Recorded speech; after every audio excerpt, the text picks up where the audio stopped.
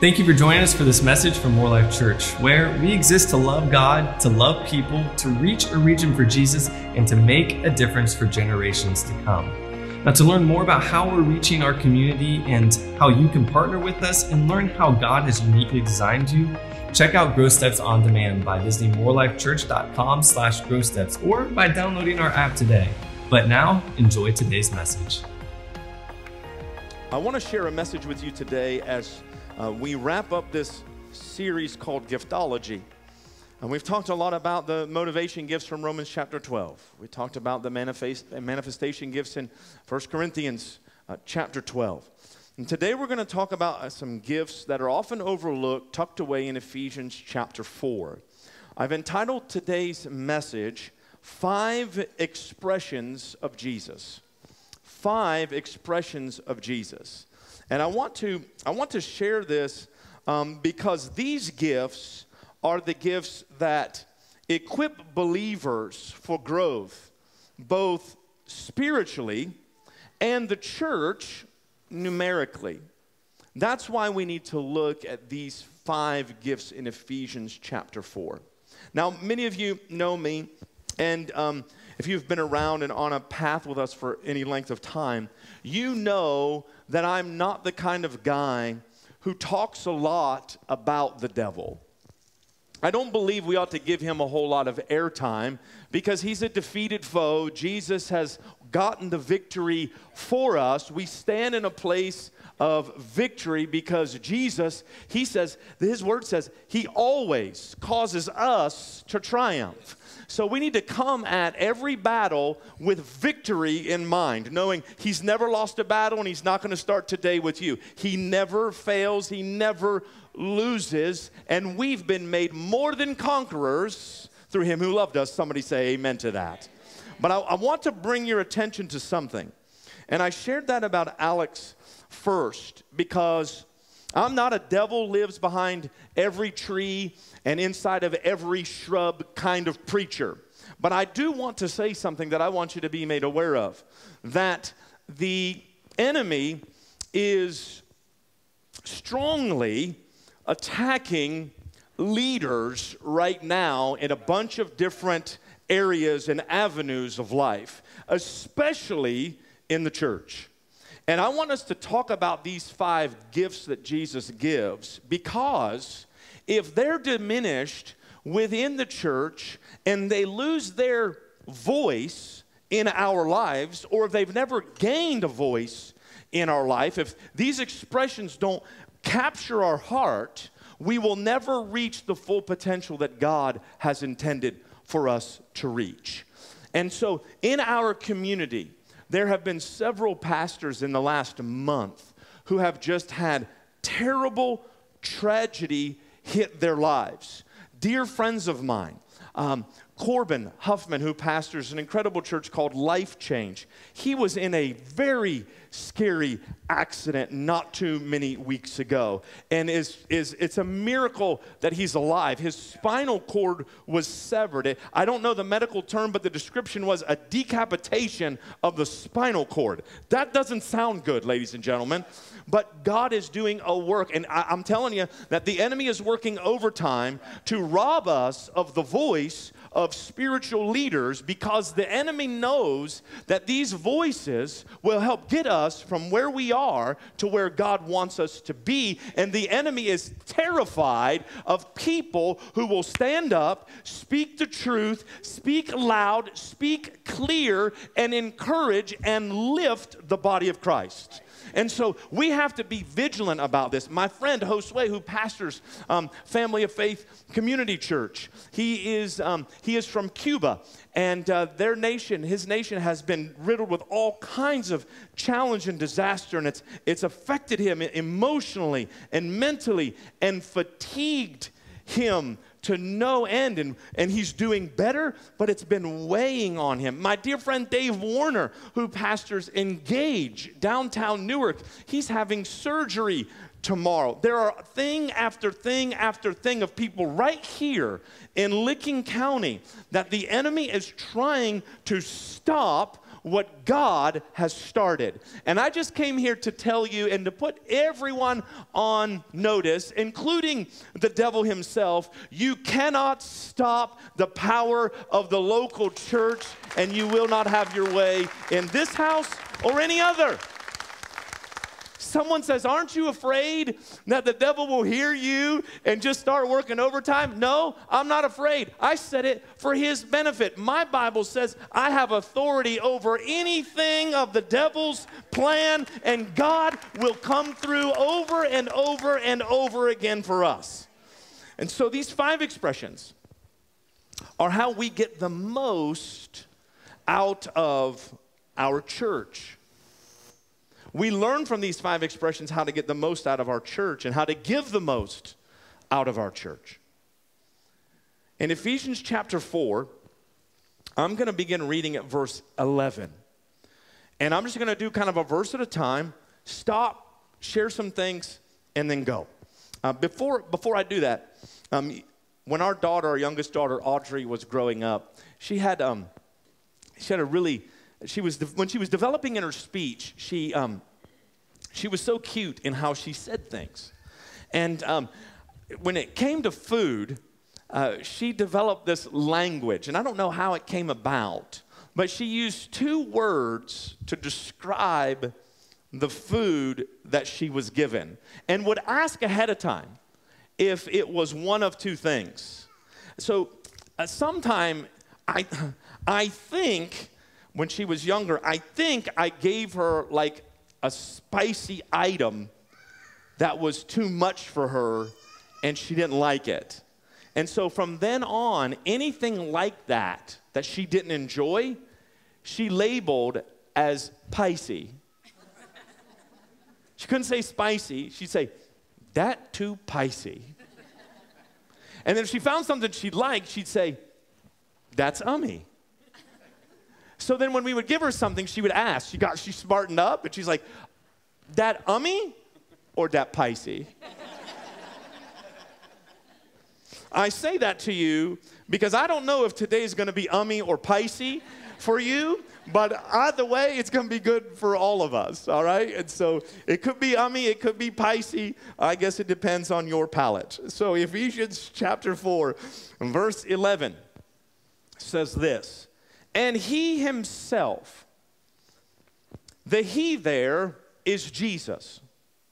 This verse, Paul writing to the church at Ephesus is saying, he himself, it would be not adding to the text to say, and Jesus himself gave some. So the first thing I want you to see is these 5 expressions of Jesus that we're going to look at, they were given to the church by Jesus, who is the head of the church. And these 5 expressions are gifts from Jesus to his body. How many think Jesus knows how to give good gifts? Yes. So he gives these gifts, and listen to them, and Jesus gave some to be apostles, some prophets, some evangelists, some pastors, and teachers.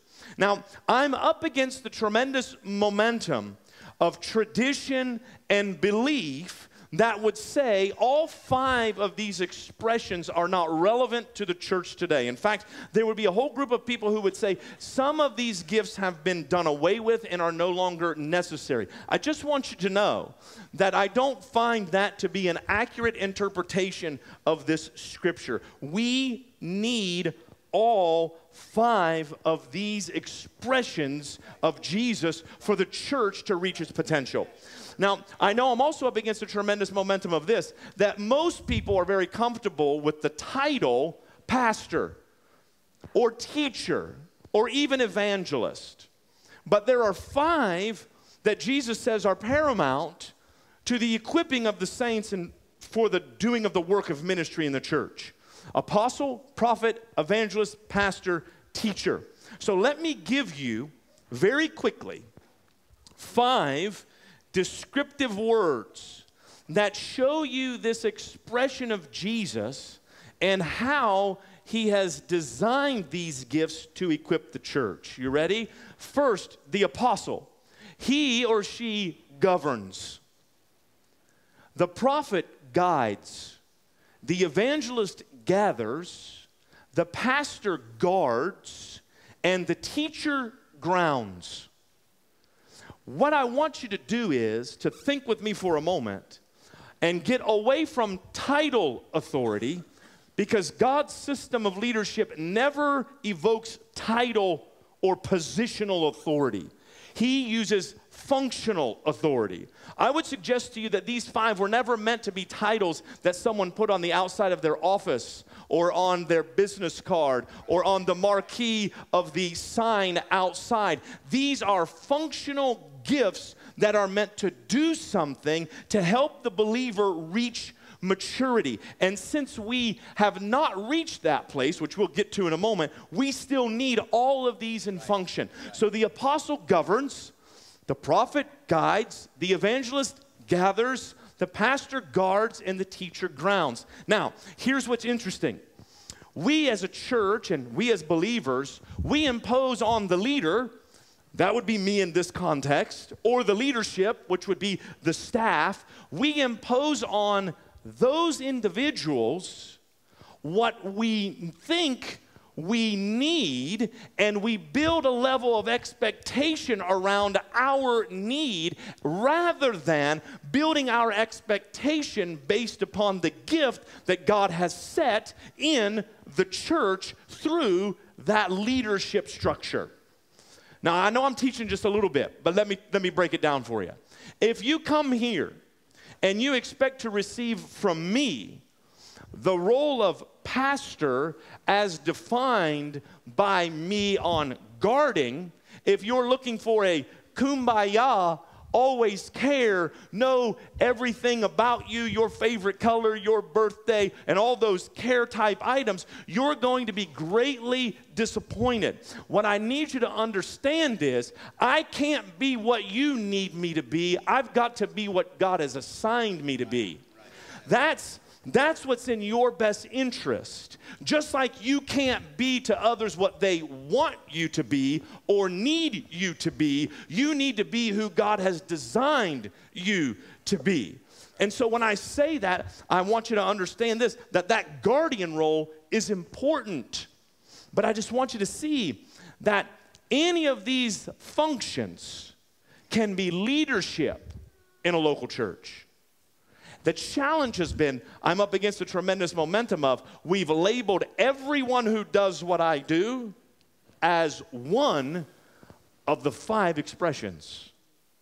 And therefore, we've limited God because we've said, I only want 20% of Jesus. I only want 1/5. And what I want to do is I want to ask God if He'll help us see beyond this.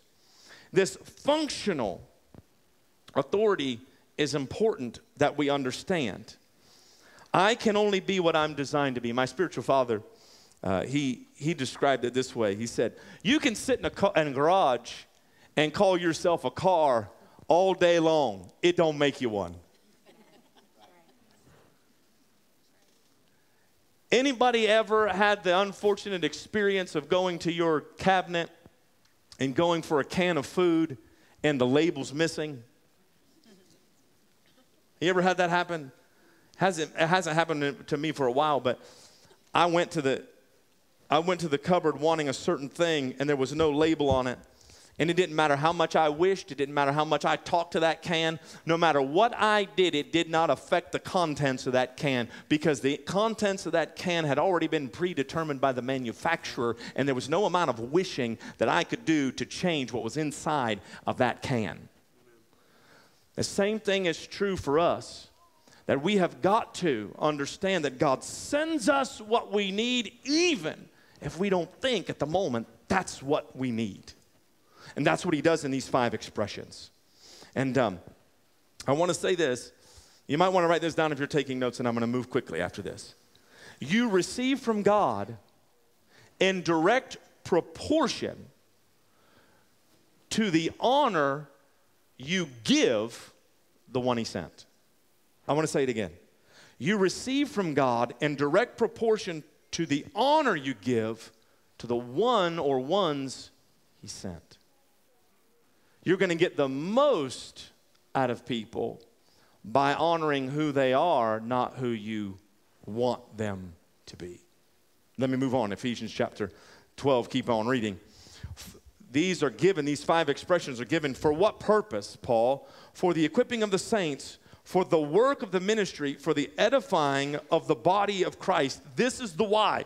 This is why he gives them. He gives these gifts so that these gifts can equip the people to do the work of ministry. We've got this so flip-flopped in the American rural church. What we think God does is he sends us leaders so the leaders do the work. The leaders go and pray for the sick. The leaders go and visit those people who are in need of care. The leaders are the ones who got to pray for me and all these things. That all those things are good, but listen, the assignment of these 5 that Jesus gives the church is to not to do the work, but to equip you to do what you're called to do. Thank you for your enthusiasm. I guess I could say it this way that I would borrow from someone else. My job is to get you off your blessed assurance and step into the calling that God has given to your life. Yeah. Thank you. This is why. Because he wants us doing something. I've spoken to you over and over this summer about everyone being involved, serving, getting involved. Why? Serving is the training wheels for you stepping into the fullness of what God has called you to do. I hear people say all the time, I don't know what I'm supposed to do. I don't know what I'm supposed to do. I don't know what God wants me to do. I've heard this so many times over the last 20 years. I just don't know what God's plan for me is. All the while, they're sitting there doing nothing. And you can't figure it out by staying stationary. Eventually, you've got to act, you've got to do something. Even if you fail, even if you make a mistake, you do it with the right heart and say, hey, I'm going to try this. I'm going to get involved there. I'm going to do that. That's how you learn, grow, and develop as a believer. Am I helping anybody? Yeah. Okay. I feel like I just made a bogey. Sorry, bad golf reference. I want to bring this out from the story of the children of Israel. And I want you to write this down if you want to. Your authority extends to the limit of your responsibility. Your authority extends to the limit of your responsibility. In other words, if you have no responsibility, you don't have any authority in that area. Well, let me say it differently. If you don't have any responsibility, give up your right to an opinion about it. Yeah, that's good. Help him, Jesus. I was waiting for someone. Help him, Lord. Come on now. Don't have an opinion where you don't have responsibility. Can I just be honest with you? I don't think we need anybody else with professional opinions who are sitting on the sidelines doing jack squat. When it got really quiet in here and dead on that, but I'm going to say it again. Listen, because here's what we become. Professional at having an opinion. Amen. If you don't have any responsibility in that area, God will never give you authority in that area. It's what you do with what God told you that matters. We have this manna mentality. When the Jewish people were leaving Egypt, and we hear the story of God rained down manna from heaven. How many of you know that story? That God provided. I want to read to you what that actually looked like. Because too many people have the impression that when God sent them manna, what that meant was they went out, they picked the food, and they ate it, and they went on, and God did it. That's not how it worked. Did you know that? That's not how it worked. Numbers chapter 11, verse 7 says this. Now the manna was like a coriander seed, and its color like the color of bdellium. The people, listen, verse 8, the people went about and gathered it. They ground it on millstones or beat it in the mortar, cooked it in pans, and make cakes of it, and its taste was like the taste of pastry prepared with oil. They had to do something with what God sent. In other words, when viewed properly, ingredients are as good as a meal, but you got to do something with it. I've told you this story, but this bears repeating right here, that our kids, they would be notorious for coming to us. They still do it. Come to us and say, there's nothing in this house to eat. I just spent $11,000 at the grocery store. I know there's food in this house to eat. What you mean, let me educate you a little bit. What you mean is there's nothing that you can take out of the refrigerator, put into the microwave for 30 seconds, sit down and eat a full course meal already prepared. What you mean is there's nothing in this house that's convenient. But I got news for you. If you'll take those potatoes and you'll boil them, and then you smash them up a little bit, and you add some butter and some salt and some pepper. If you take that frozen meat and you put it on the counter for a few hours, and then you put it on the smoker at 250 for about 16 hours, you'll have you something really, really, really good. You want to step into the plan of God for your life? Get the thing out of the freezer, put it on the counter, and get it ready to be put in a place where God can do something with it. We've got this fast food mentality. We've got this microwave mindset. And I just want you to know, God doesn't know anything about microwaves. He likes crock pots and smokers. And it makes me mad. I can either fight against him or I can cooperate with him. I'm saying all that to say that if you're waiting for a sign to get involved and to activate your gift, this is your sign. This is your moment. Those ingredients you have will make a full-blown meal. Now, that's exactly how some of you feel on the inside right now. I know it. It's an outward expression of an inner working. No, never mind. So Jesus gave the gifts. Why did he do it? To equip us. Verse 13. To come against the doctrinal position of these have been done away with. Apostles, prophets, some of these have been done away with. This is what Paul says. These are in place, watch this, till we all come to the unity of the faith. This is how long they're lasting.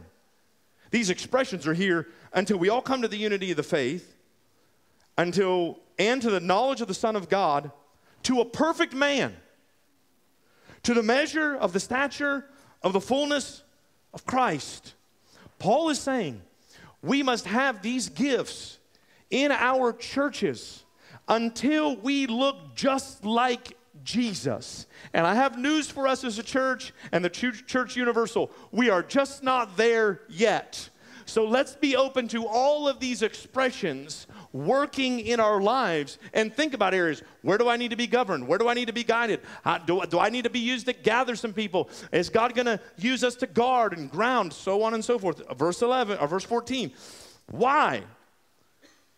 So we've looked at who gave them, what they're for, how long they last, and Paul then tells us in verse 14 that we should no longer, this is why they're there. So we should no longer be children tossed to and fro and carried with every wind of doctrine by the trickery of men, the cunning craftiness of deceitful plotting. Oh man, I want to say something about that.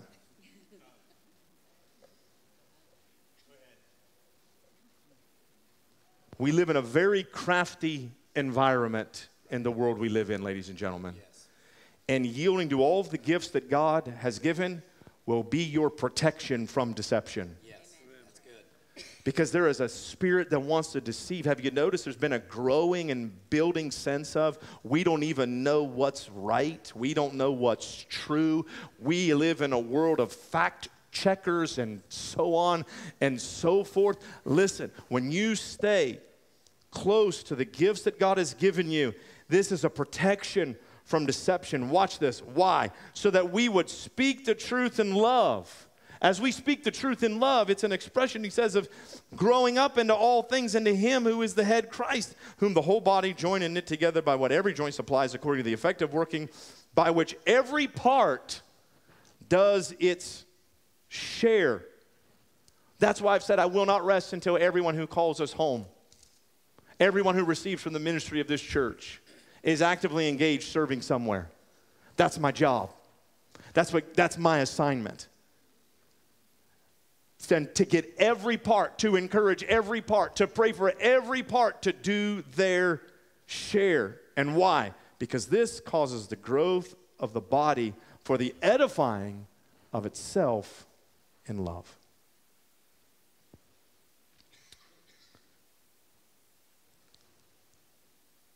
In Numbers chapter 11, it's a very interesting passage.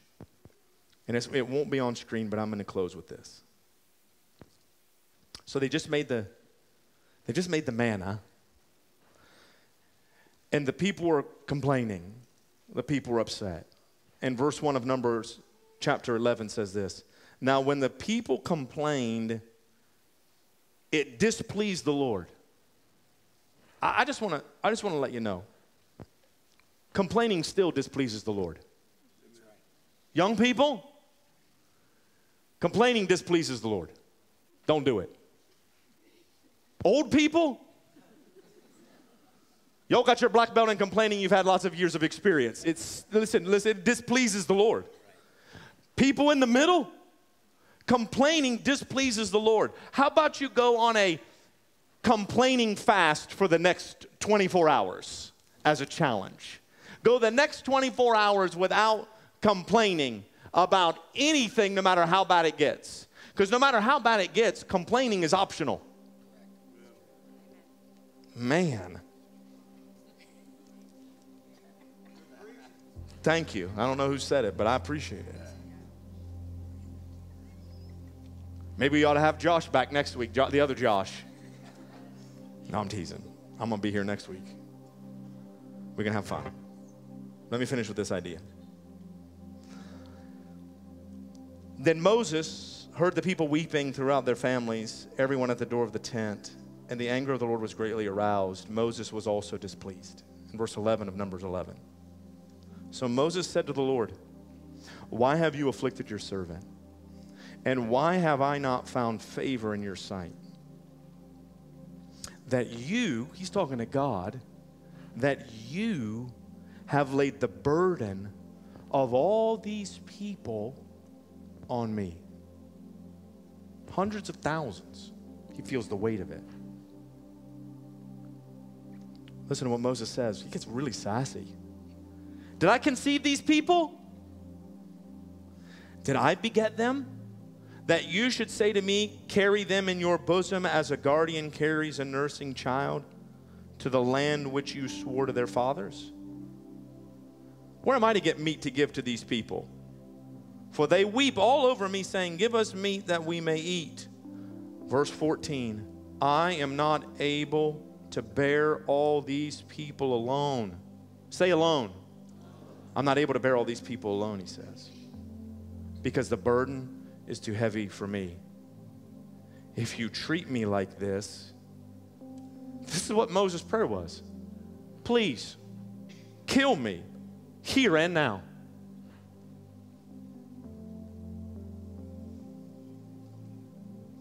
He's in the midst of heartache, heavy stress, discontent. The people around him are so frustrated that they're saying, we want to go back to Egypt. It was better for us there. I want you to understand that the wrong mindset will always want to go back to a place of bondage that God set you free from because you know it and you're comfortable with it and you're familiar with it. Amen. And God says, no, don't do that. It's not better back there. That's a lie. That's a lie to think that it's better back in Egypt. They said it's better for us to go back to Egypt because they didn't have steak or quail or whatever serving they wanted that afternoon. Ladies and gentlemen, they were deceived. They were deceived. It wasn't better back in Egypt. They didn't even own themselves in Egypt. They were slaves, and God brought them out. And Moses is dealing with the same pressure day after day, week after week, month after month, year after year. And verse 17, I said everything I've said to you to get us to this place that I believe God wants to land in our hearts. Verse 17, this is what God says in response. Then, he says, I will come down and talk with you there. I will take of the Spirit that's upon you, Moses, and I will put the same Spirit upon them, and they shall bear the burden of the people with you, that you may not bear it yourself alone. You are God's answer for a plurality of leadership and serving that he wants to explode all over the planet. You are the answer.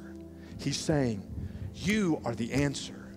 You are the answer. Getting involved, stepping into it, and watch as God uses you to lift the burdens of those around you. See how it starts with someone who will lead, someone who will take the shot, someone who will stick their head above the foxhole and lead the charge and say, hey, you see that mountain? We're going to go get it. And God says, when you do that, I'll take the same spirit that's on that person that you're following, and I'll put a measure of that same attitude, spirit inside of you, and you are well able to conquer the land. This is why I believe the enemy is so intent on attacking leaders right now, because he knows that it's through them that God helps get things to us that we would not get otherwise.